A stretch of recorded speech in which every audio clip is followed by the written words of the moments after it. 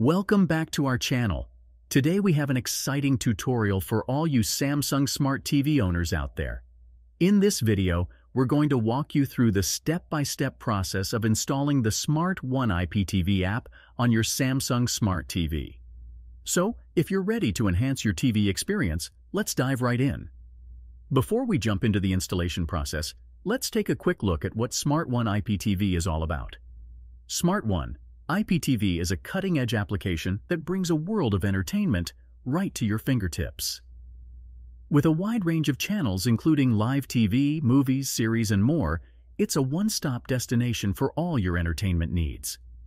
First things first, let's make sure your Samsung Smart TV is compatible with the SmartOne IPTV app. Most modern Samsung Smart TVs support this app, but it's always a good idea to double-check. Simply head over to the official SmartOne IPTV website or check the App Store on your TV. Assuming your TV is compatible, let's move on to the installation process. Using your TV remote, navigate to the App Store.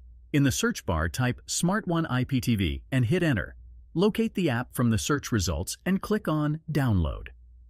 Once the app is downloaded, it's time to set things up.